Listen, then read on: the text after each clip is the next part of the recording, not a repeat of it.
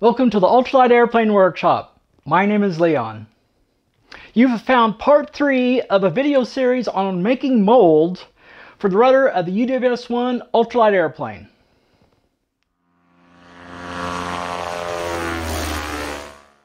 In part 1 of this series, we talked about the plan for how we were going to make the mold. In part 2, we talked about making some extensions for the rudder plug. Now underneath here is the rudder plug. Now it wasn't quite long enough to do what I wanted to do, which is to have flanges for my mold around the ends. So I made some rudder plug extensions, and that's what we talked about in part 2.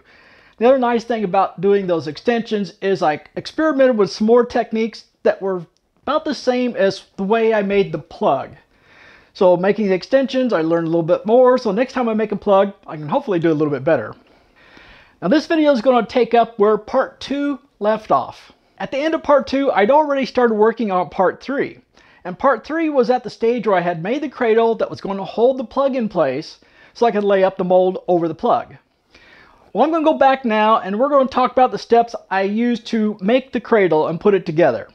At the end of this video, what we should have is a plug that's ready to lay up a skin for the rudder of the UWS-1 Ultralight airplane. But I'm recording this at this stage here where we haven't taken this off yet, so it's possible it's going to stick and I'll end up tearing the darn thing up and I'll have to start over again. Well, let's find out. I wanted to give you an idea of what we were working toward when you view the next few video clips. And this is what we're working toward, at least it partially there. We got more to do after this. Now, as you can see, this is the old plug that I made for the rudder for the UWS-1 Ultralight airplane. I'm really glad I have this now because I can use it to do test fitting on this fixture without scratching up my good plug. This is the partially completed test fixture for making a skin mold. And what we want to do is have flanges all the way around our plug. When we lay down the fiberglass for our mold, it'll go from flange to flange and from plug extension to plug extension. For example, this big plug extension would go on here and attach to this end of the plug. Now you may recognize this from part 2, although this is unfinished. I have to be making part 2 and part 3 at the same time, so I haven't quite finished this plug here as I'm in the middle of doing part 3. So we're in the middle of part 2 also. But as you can see, the mold will come along this flange, then up over this plug, and then along this flange. Here's the rudder plug, and you've probably saw in previous videos where we had made this plug and sanded it and polished it. This plug already had 3 coats of Frekote sealer on it. Now it's time to put some release agent on it. Now I have some really old Frekote 700 NC release agent. And by really old, I mean it's probably, well, I've had it for 2 years. And it's supposed to have a 9-month shelf life, so it's a little bit past its shelf life. But I thought, let's go ahead and give this a try and see if it works. That would kind of give me an idea of just how reliable that shelf life is. I ended up putting 3 coats on and waiting a half hour in between coats.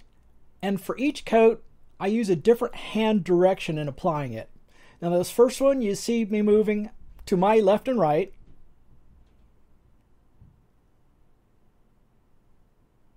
In the second coat, I chose a diagonal direction. Now I could have gone fore and aft, away from me and toward me. Didn't really matter. And then for the third coat, I chose a 90-degree diagonal, 90 degrees from the first diagonal. I had noticed before that after applying several coats of the sealer, when I run my hand over it, it wasn't completely smooth. There was just very slight texture to it. So as an experiment, what I decided to do is to just take a dry cloth and rub it over there, kind of buff it, and see if I could reduce that slight texture. And that seemed to work fairly well. Now with this side of the plug prepped, I flipped it over and did the exact same the other side. I applied those 3 coats of mold release, and then I buffed it down to make sure I got rid of any of that texture.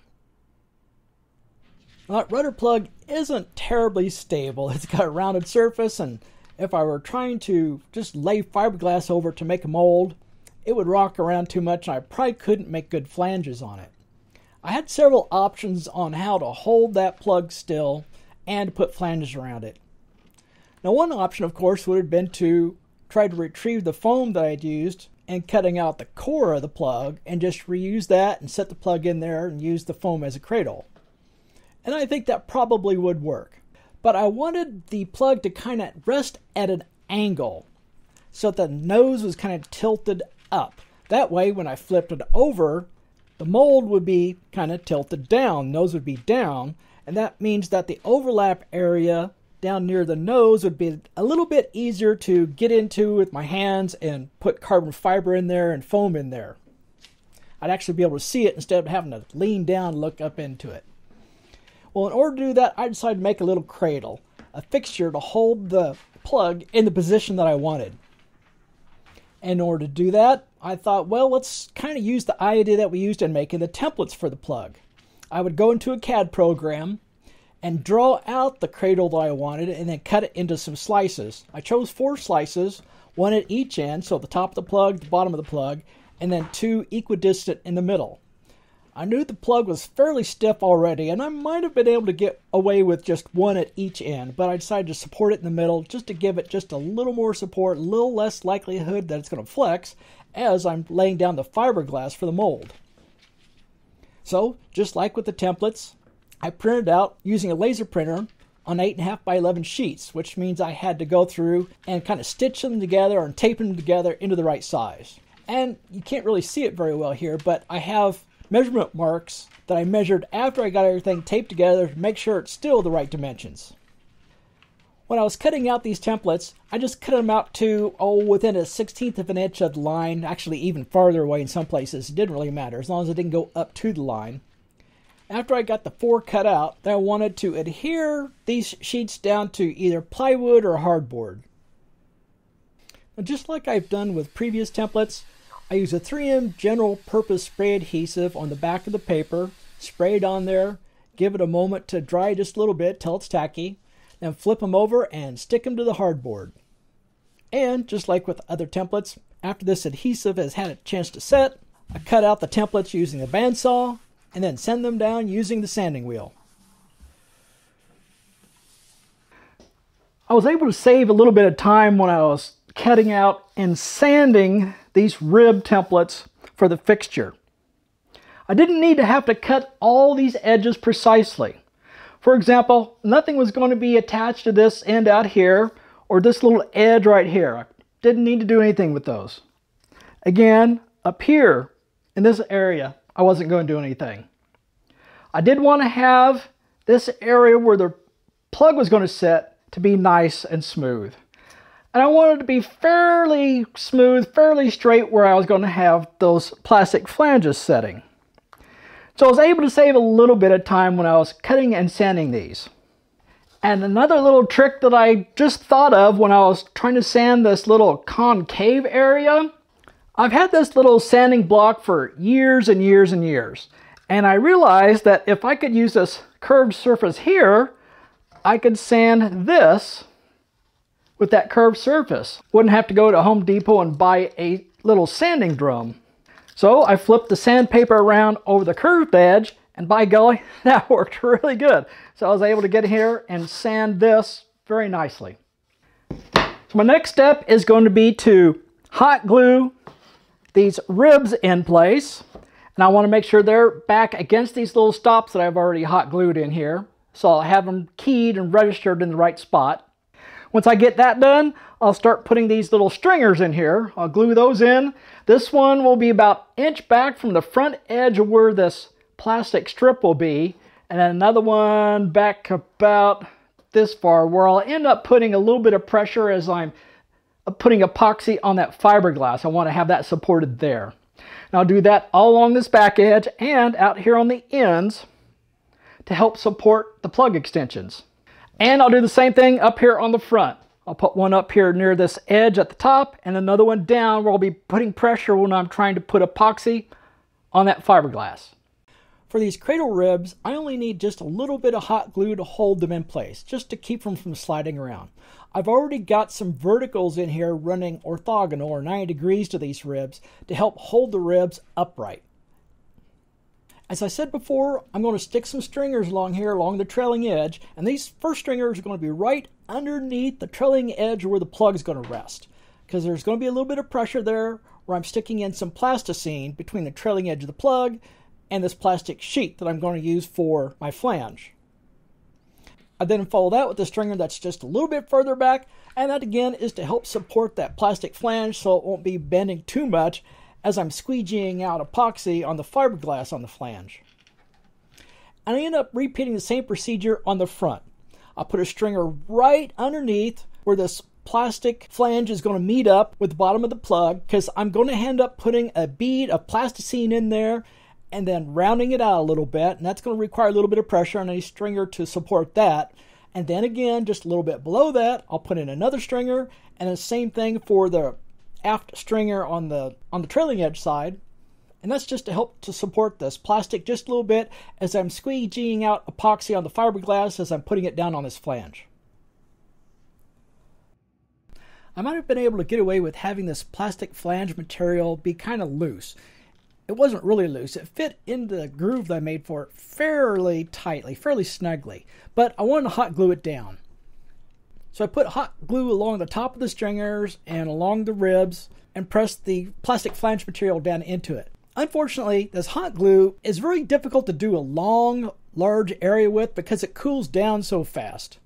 You might be able to get some of it pressed down, but then it starts cooling down too fast and it starts getting firm and you can't get it pressed down into all of the hot glue. So I ended up doing this in bays. In other words, the areas between the ribs. So I did the first bay, then I did the second bay, and then I did the third bay. And that worked out pretty well.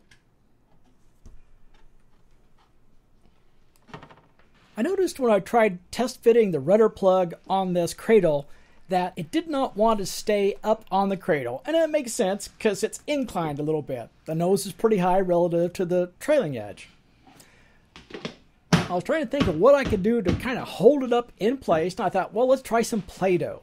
So I put Play-Doh on here at the front and rear of each one of these ribs.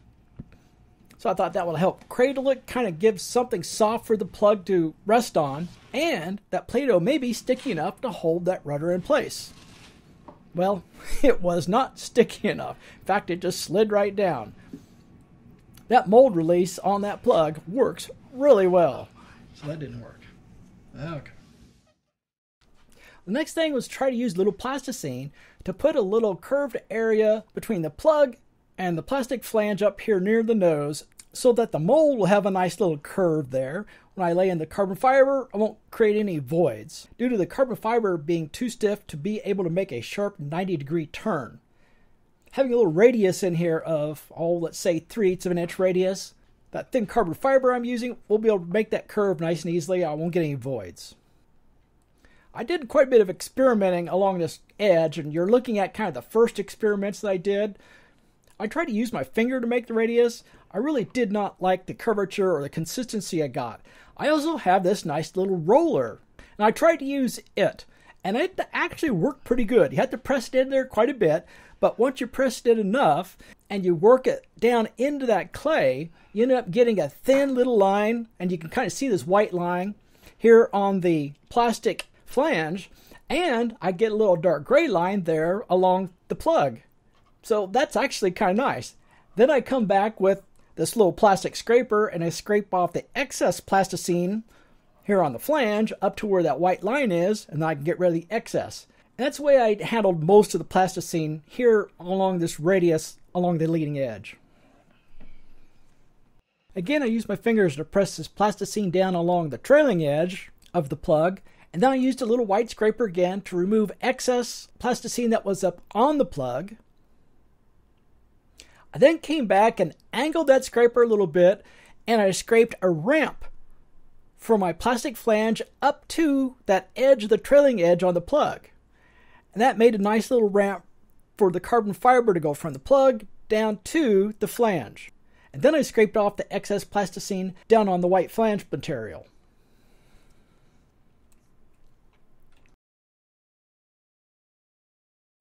I did not capture any video of it, but I then cut a little notch into this white scraper because I really didn't want a ramp from that plug down to the white flange. I wanted about half of that trailing edge, that back flat edge of the plug, to be in my mold. So I wanted to remove just a little more plasticine right at that trailing edge of the plug. So I cut a little notch in that plastic scraper where part of that notch would rest up on that very edge of the plug, and then I would run it along there and remove just a little more plasticine. And I was really happy with the way it looked. Now the question would be, would I be able to get my plug out of the mold after doing that? Now neither my plug or the plug extension were perfectly flat on their ends, particularly where I have them mated, and so I need to put a little bit of plasticine down in this crack because I didn't want epoxy to run down in there and glue my plug extension to my plug. But I didn't want it to be perfectly straight and level across that crack.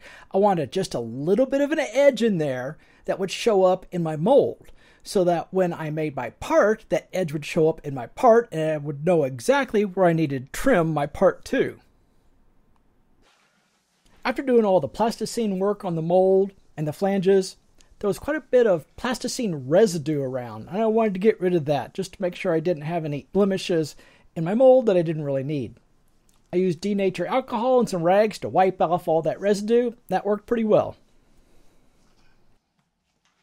I wanted to put 4 layers of 320 gram per square meter fiberglass plain weave cloth on here for the surface of the mold. But I wanted to know how big to cut it, so I'm making a template using some craft paper. Now this is actually craft paper that I was using as packing in some supplies they had received. And I saved it and rolled it up on a cardboard tube that I received some fiberglass on. That kind of helped flatten it out.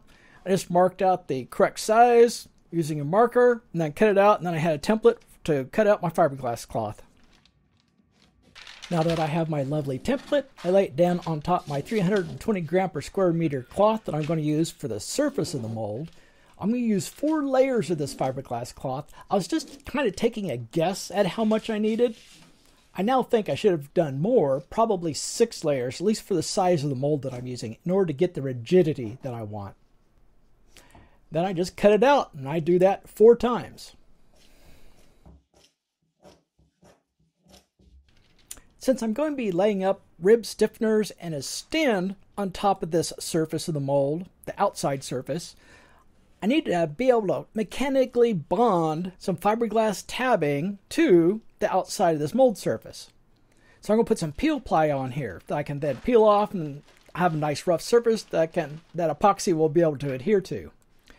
I'm cutting this just a little bit larger than I did the fiberglass. What that'll do for me is when I lay down this peel ply, it'll keep little fingers and fibers of that fiberglass from sticking up and poking me later after it's cured. This peel ply will make it nice and flat.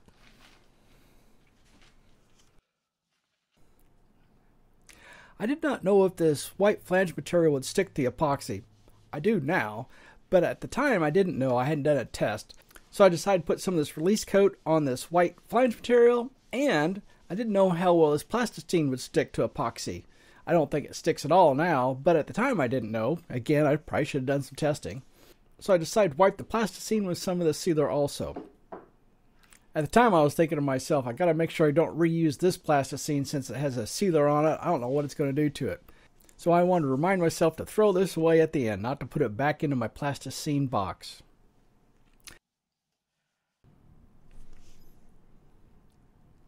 Well, here's a little tour of what it looks like at this point. So I've got lots of plasticine on here around just about every edge and on the ends in that little gap between the plug and the plug extension. And right here at the very end, you can see how I kept the plug from slipping down. I've got a piece of wood hot glued to the end and then down to my baseboard that everything's mounted on. And here's the nose with the plasticine underneath. At this point, my plug's pretty much ready to use. It's time to start putting some fiberglass on here and make a mold. And then we come to the other end, and again, I hot glued a piece of wood on there and then down to my base to keep that plug from moving around. Well, here comes the moment I've been waiting for wow, hours to hours, days to days now. I'm finally getting ready to put a gel coat on my plug. I decided to do a little experiment here. Instead of using a polyester gel coat, I decided to try to make one out of epoxy. Now there are a couple of reasons I've decided to use epoxy instead of polyester. Number one is I don't like how much polyester shrinks. Epoxy shrinks much less. And I'm going to try to do some things with this plug that if the polyester shrinks, my plug could actually get stuck in the mold. And I'm more likely to be able to release it if I use epoxy. In other words, I'm not going to have draft set like you would normally have recommended. The other thing is the shop that I'm working in is attached to my house, and polyester stinks or smells a lot, significantly more than the epoxy does. And I want my wife to be happy with what I'm doing, so epoxy it is. I found this high impact epoxy from Composite Envisions I wanted to give a try. It could be that being high impact, it's going to cause a little bit of trouble if I ever need to put a gloss on it. In other words, to polish it, or to use a high grit number like 1500 or a 3000 wet and dry sandpaper on it. It may not take a gloss very well. I just don't know. It's one of the things I'm going to have to try to find out. I also want to make this gel coat have a color to it, so I picked green. And again, I got this from Composite Envisions. Green kind of matches the channel color, so that seems appropriate. I wanted this epoxy gel coat to be fairly thick. It's going to be on some vertical surfaces, and I want to make sure it doesn't run. And I want it to go on thick. That should help it stick a little bit better to my plug, and hopefully prevent some pinholes. For thickener, I'm using Cabosil. And again, I got this from Composite Envisions. And I put enough Cabosil in until the consistency of my gel coat was like peanut butter, pretty thick. Using a stir stick to transfer the gel coat from my cup over to the plug probably wasn't the best idea. I should have found a 2-inch wide flexible spatula to do it. At least I used my wide yellow plastic squeegee to spread it around. What I was trying to do here is put it on thick, or more importantly, I was trying to avoid any thin spots. I did a reasonably good job, although when we pulled the mold off, you can see I did get a few thin spots. The next thing to do was put on my first layer of fiberglass. In this case, it was a chopped matte veil. The goal of using this veil was to try to reduce print through of my succeeding layers of somewhat heavy fiberglass. I was trying to keep that weave of the fiberglass from showing through to the surface of my mold. I don't yet know if that worked. I need to do a little more work on the surface of the mold to find out if it was really sufficient or not. I should have waited a little bit longer before I put this down. I waited a little while to let my gel coat start to firm up. I don't think I waited long enough. I was just too anxious to start getting this fiberglass on and seeing what I could make out of this. And the reason I'm fairly certain I didn't wait long enough is I had more epoxy soak up through this veil than I had anticipated. I didn't really expect much to soak through, and I got quite a bit soaking through. Well, next comes 4 layers of this 320 gram per square meter fiberglass. It's E-glass. Now at this point, I'm just kind of guessing on how many layers of this fiberglass I need. I don't know how stiff this 4 layers is going to be. I'd like for it to be stiff enough that I could just take these, 5 layers if you include the chopped mat. I'd like for it to be stiff enough that I could take it off the plug and it would pretty much hold its shape. I'm not confident of that at this point, so I end up putting some rib stiffeners in, which we'll see a little bit later.